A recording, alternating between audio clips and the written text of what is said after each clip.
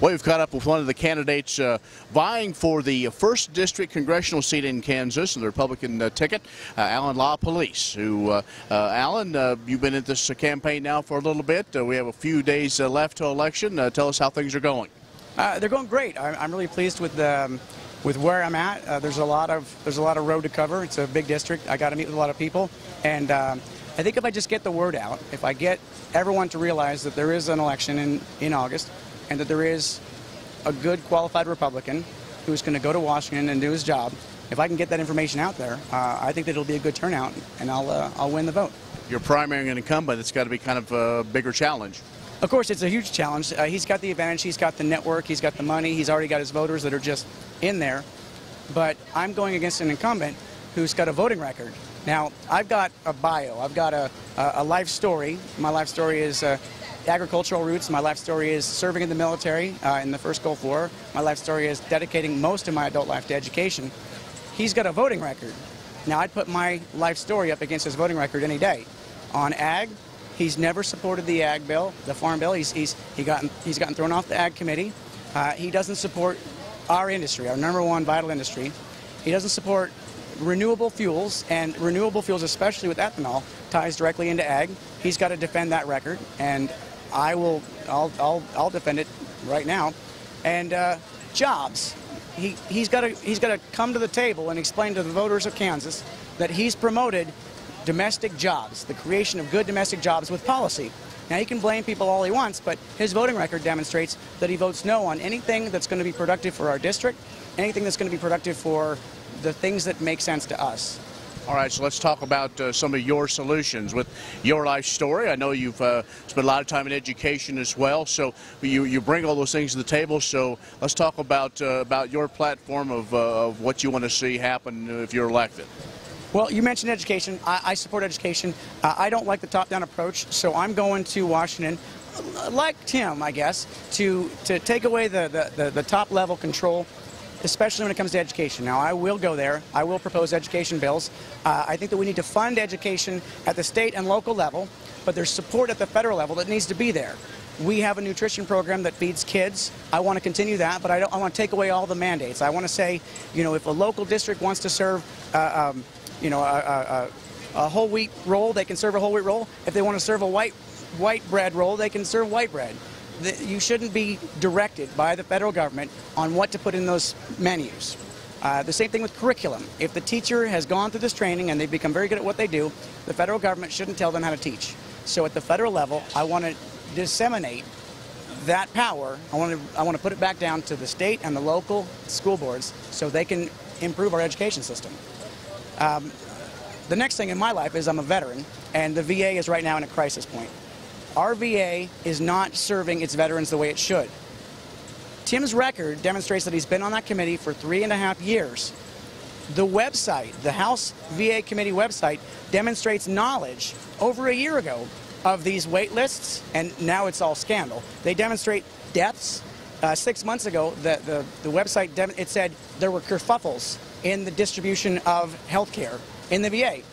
6 months ago, we weren't in an election cycle, and they called them kerfuffles. Now it's a full-blown crisis. We need to fix our VA immediately. I've got a couple of solutions that I've been talking about for months now. Local care, a veteran and his family should be able to get local care at their local hospital. I think we should use active duty military, use the resources of our active duty to go in there and fix the VA while we're in crisis mode. It's like triage. You have to go in there and you fix the problem. You don't undermine it. So I would send in active duty doctors, administrators, nurses, whoever you can get to go in there, support the VA, get it back on its feet. But I would also create a program where you could enlist or recruit doctors and administrators and nurses, make them active duty, make them officers, and then for as many years that they train, then they've got to give that many years back to the VA. We can strengthen our VA and we can fulfill our promise to our veterans. But we don't do that by undermining the VA, by attacking the leadership. The one bill that Tim put out was a bill, the only thing that he's gotten even past the House, was a bill that requires the administrators to document all their overseas travel. Now, I didn't realize that that was the reason why veterans were dying.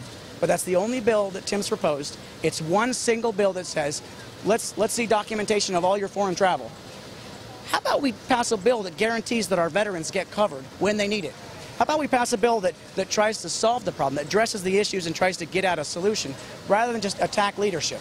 Because that's what Tim does. He just attacks leadership, and there's never a solution when you do that. Other things like the economy, we need to promote good domestic private sector jobs.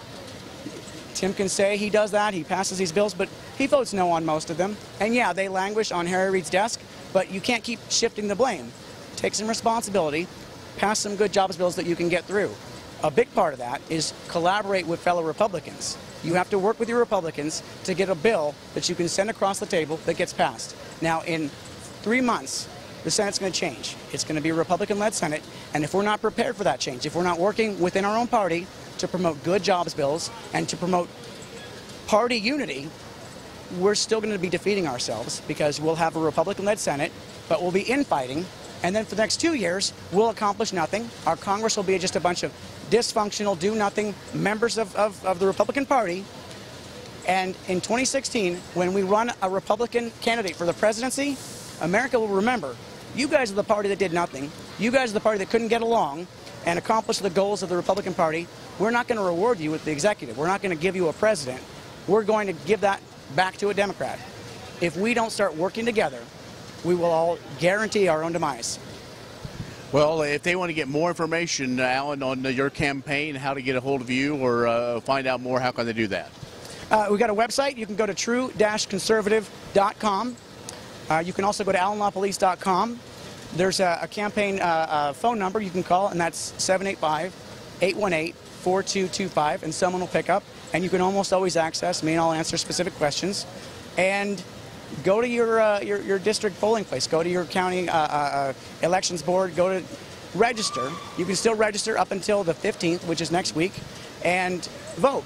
Early voting starts on the 16th. You could actually cast a ballot on the 17th of July. But make sure that you go to the poll, if you haven't already done it, on August the 5th.